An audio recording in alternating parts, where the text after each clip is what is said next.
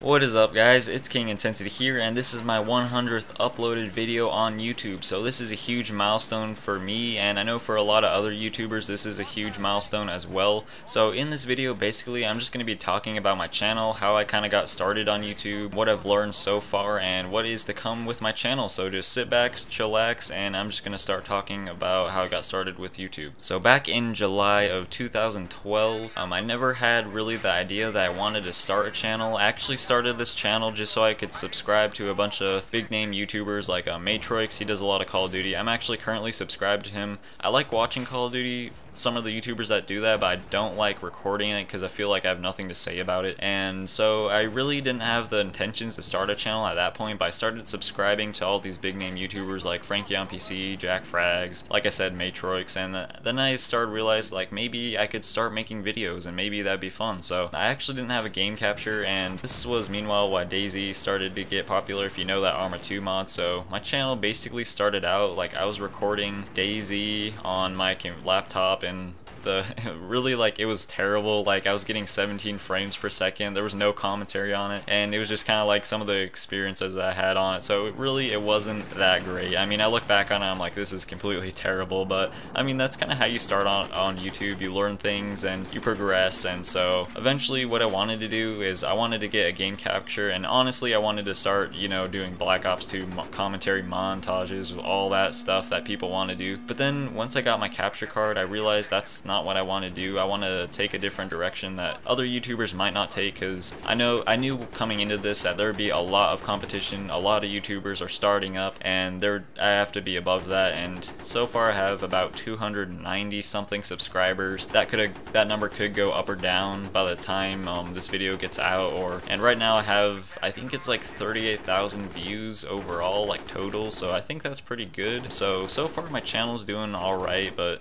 starting out it definitely wasn't that way. I was frustrated a lot. I only had like 16 subscribers for literally like 2 months on end, and it was really frustrating. I was trying to build that bigger audience, but then I realized, like, you know, it doesn't matter. I mean, I enjoy editing, I enjoy making videos, and that's really all I care about. So that was kind of my philosophy after that point. I didn't really care how many subscribers I had. It didn't frustrate me anymore. I was just like, you know what, I'm just gonna make and edit videos, and that's what I'm gonna do. So pretty soon in December of 2012 I got my capture card, and a little bit later after that Halo 4 came out, and so I got Halo 4, started making gameplays and such, and started to learn kind of how to edit. A while after that I got Sony Vegas, which is some really good editing software. I suggest it to anyone who wants to use it. So I started to learning how to like edit properly, how to edit good videos, and even right now I'm still learning. I still learn things every time I edit, and that's one of the things I really love about editing, is just you learn so much, and there's so many things that you have to learn about quality and how your videos can be, and like how to do good commentaries and stuff like that. So I think learning all that stuff was really fun for me, and it was just like starting YouTube was really fun, and that's why I did it. And so eventually I got up to the point where I am now. I started recording Battlefield a lot, and I really enjoy Battlefield, especially. I'm waiting for Battlefield 4 to come out. I'm gonna do lots of videos for that, but Battlefield 3 especially I love making videos for. I love making videos for Halo 4 and some PC games I occasionally do, but not really. But mainly that's what my channel was based upon, was kind of that Battlefield deal. And so yeah, that's kind of how I started off. And starting off, I knew this would be frustrating at times. I knew that there was a lot of competition out there. I'm not going to get subscribers instantly like some people might think, and so really it's just fun for me, and I like uploading videos so that other people can see them. I love seeing your guys' feedback and telling me like, wow, this is cool, or maybe that's not good, and that helps me become a better editor, better recorder, and stuff like that, and better commentator. Especially when I started off commentating I was terrible, and I've seen improvement from then on, and so I'd say I'm a little bit better from when I first started off, and I get better every day. So I'm definitely gonna do more commentaries in the future. So right now is kind of like a turning point in my channel. There's a lot of things I want to change. Right now I'm recording with a Roxio Game Capture HD Pro. I'm actually gonna switch that out for an Elgato HD,